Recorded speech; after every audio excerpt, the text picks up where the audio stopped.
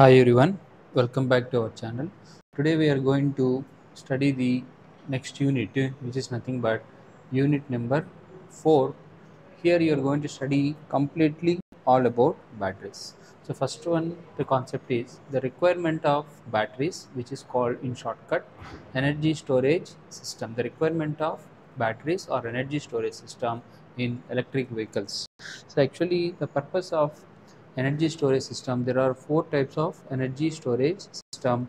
First one is nothing but chemical batteries. So we will be discussing in detail about this chemical batteries step by step, so which include lead acid battery with H2SO4 as electrolyte and gel as an electrolyte, and we'll discuss about lithium ion batteries, and in the same lithium ion we are going to discuss about lithium ferrous I mean ferrous phosphate batteries in shortcut, which is called as the LFP batteries, and we'll discuss about fuel cell batteries, and we'll discuss about the flywheel. Okay, so this all the energy storage devices, but in specifically we'll discuss about only the chemical batteries, which are called as energy storage systems or batteries.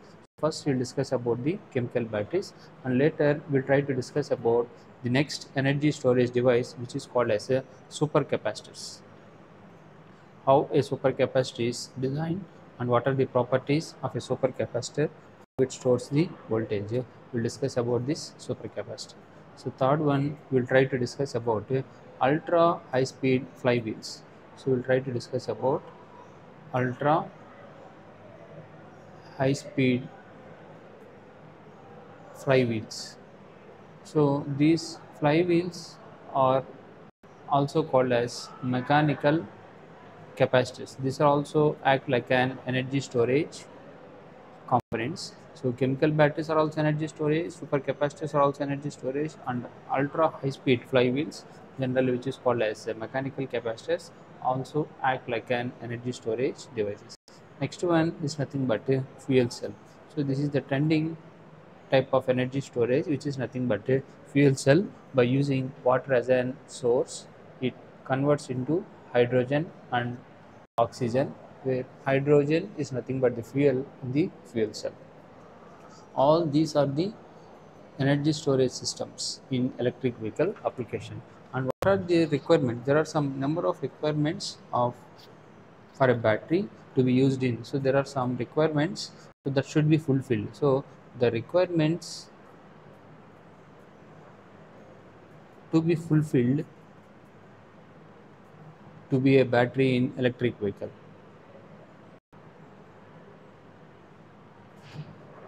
A battery in electric vehicle. So if you want to use this battery in electric vehicle, there are some requirements. They should have some properties. So what are those properties, or we generally call as the specifications? It should have energy density.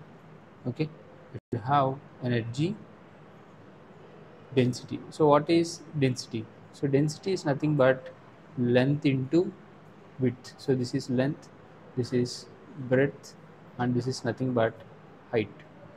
Okay, so when you consider this height, this is called as volume. So volume is expressed as length into breadth into height.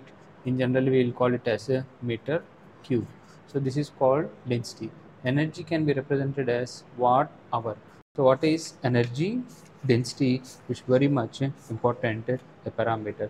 So energy density is nothing but the amount of energy, is nothing but the amount of energy stored in meter cube of battery volume, stored in a battery volume.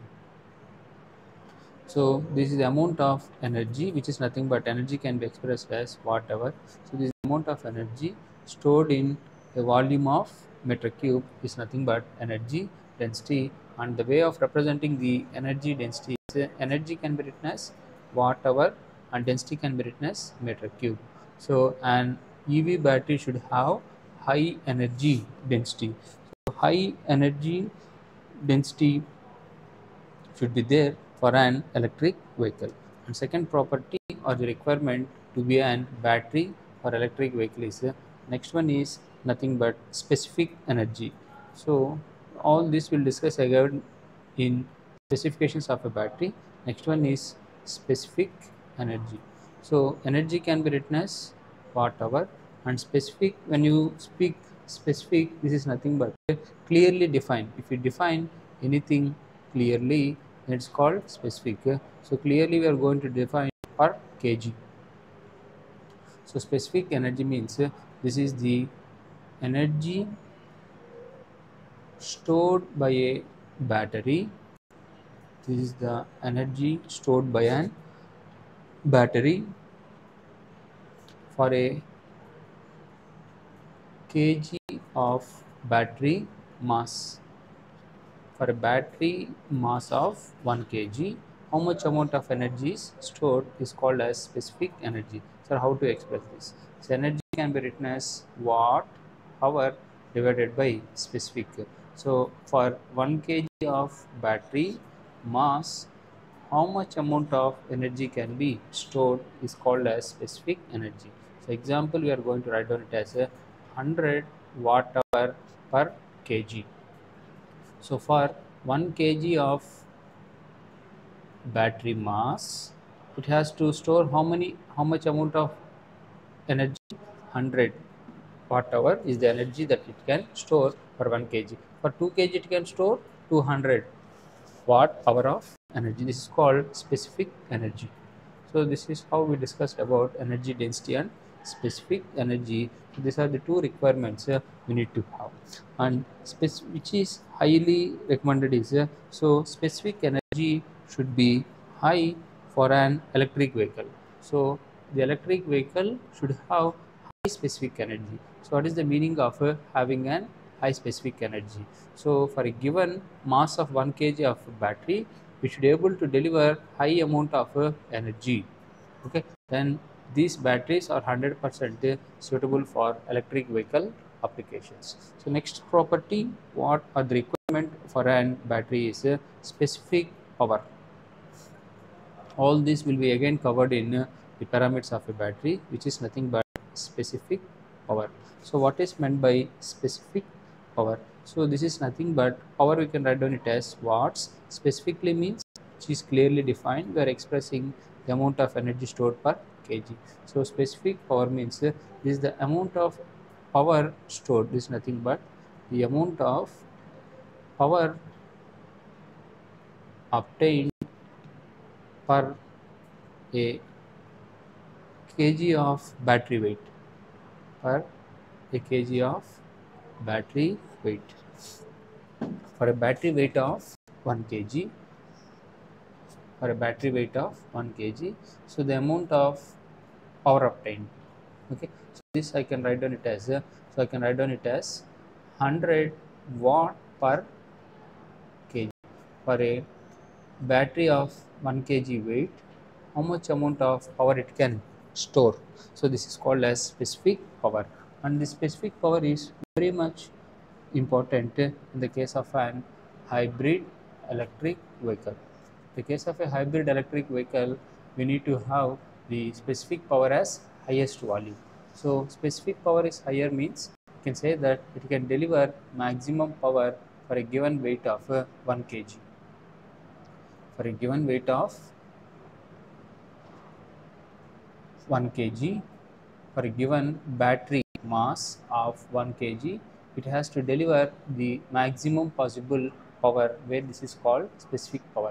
Specific power should be high for hybrid electric vehicle, and specific energy should be higher for electric vehicle.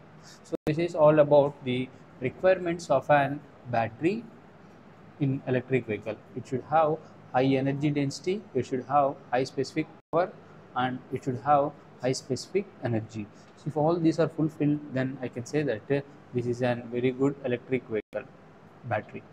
And next one, we need to have high specific efficiency.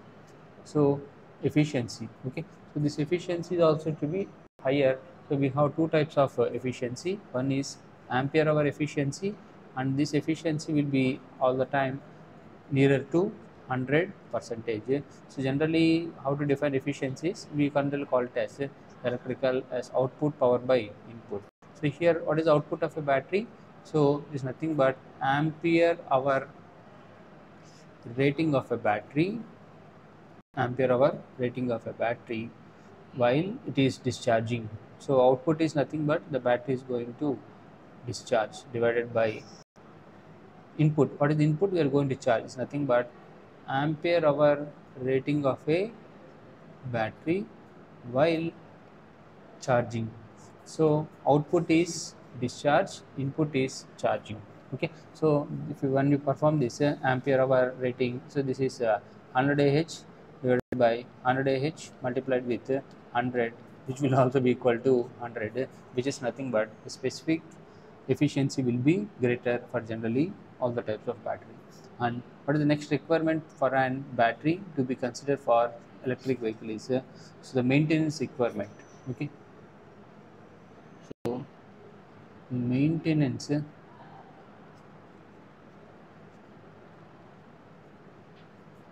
requirement. So regularly we need to top up with distilled water. So we need to top up this with distilled water. So this is nothing but the maintenance is required in an electric vehicle. And this electric vehicle should have next requirement is it should have should efficiently use the energy, which is called energy management system. There are some number of videos in our channel to describe about what is meant by the need of energy management system in electric vehicle. So an electric vehicle battery should have good energy management system, and it should be easily decomposable, which is called environmental adaptation. So the battery, it may be lead acid battery or lithium ion battery, it should be easily disposable, okay, or it should be easily decomposed. So when it's easily decomposed, then easily it can mix up with the mud or the sand, where I can say that easily it can be adapted by the environment, okay, which is also called environmental friendliness.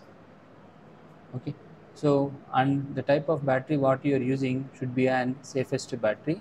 The best safest battery what we are going to have is a LFP battery, which is nothing but lithium ferrous or iron phosphate battery. In shortcut, we call it as a LFB batteries. So these are the powerful batteries where 100% fireproof these batteries are. So all these are the requirements of an electric vehicle. So the types of batteries, what we just have a small revision. So the types of energy storage devices are chemical batteries, supercapacitor, and high speed flywheel, which is nothing but a mechanical capacitor. Next one is nothing but the fuel cell.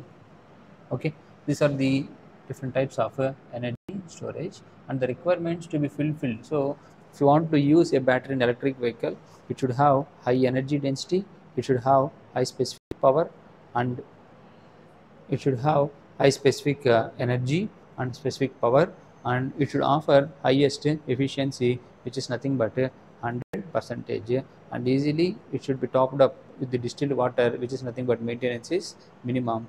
And this electric vehicle battery should have an energy management system where it can accept the power while it is charging, and where the vehicle undergoes regenerative braking also, it should have the capability to absorb the energy, where this is called energy management system.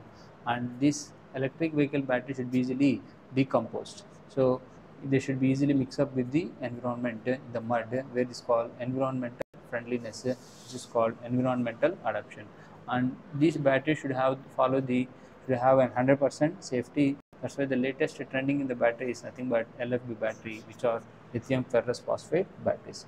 All these are very much important while you design an battery or the requirements of an battery. Hope the video is very useful. If you feel the content is useful, please give a like and share with your friends.